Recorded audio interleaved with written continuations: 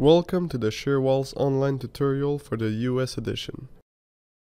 In this tutorial about shearwall deflection, I will describe the difference between using the nonlinear 4-term deflection equation from SPIDWiz figure C4.3.2-1 and the option of using the simplified linear 3-term approximation from SPIDWiz 4.3.2.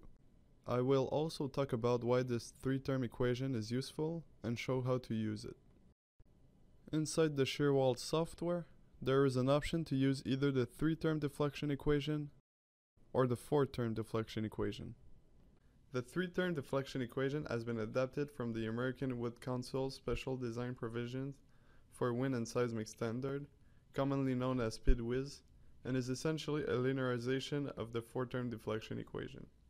These graphs represent the load displacement curve for both equations for a wood-sheathed shear wall. By default, the 3-term deflection equation is selected, but you can toggle between the two equations in the Settings Design tab.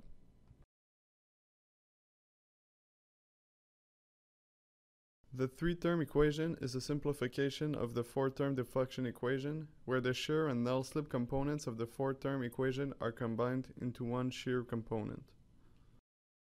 This equation makes it necessary to calculate an apparent shear wall shear stiffness GA, which is dependent on the shear capacity of the shear wall, the shear through thickness of the panel, and the nail slip associated with the nails on the wall. The 3-term deflection equation approximates the shear and null slip component when a shear wall is loaded to 100% of its shear resistance. The null slip component in the 4-term deflection equation makes the equation nonlinear, but if you simplify the equation to the 3-term deflection equation, it becomes linear.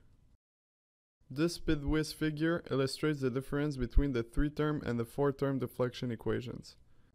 Since deflections are designed using strength level load, which is approximately 1.4 ASD, the deflection following the 3-term and 4-term equations will be the same when calculated at 100% ASD capacity.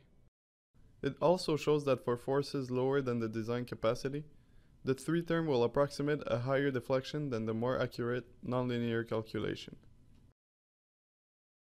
Why is linearizing the deflection equation useful anyway, especially from a software perspective? Let's take a look at a single 12 feet shear resisting segment with structural sheathing on the exterior side of the wall and gypsum wallboard on the interior surface of the wall. This slide compares the deflection results using the 4-term and 3-term deflection equations. Notice that for the 4-term equation, no load is distributed to the gypsum wallboard on the interior side. Why is this? Well, the software is programmed to equalize the deflection between the exterior and interior sheathing materials. Out of the 4 terms of the equation, the only terms that could be different between the interior side and exterior side are the shear and null slip components. Sometimes, it is impossible to converge on a solution, and the program bounces back and forth between assigning all the shear force to the interior side or the exterior side. Also, the slip term for gypsum is independent of the amount of force, while the slip term for wood sheathing does depend on the force. As a result, it is not possible to equalize deflection between the wood sheathing and gypsum, so all the load is distributed to the stiffer wood sheathing.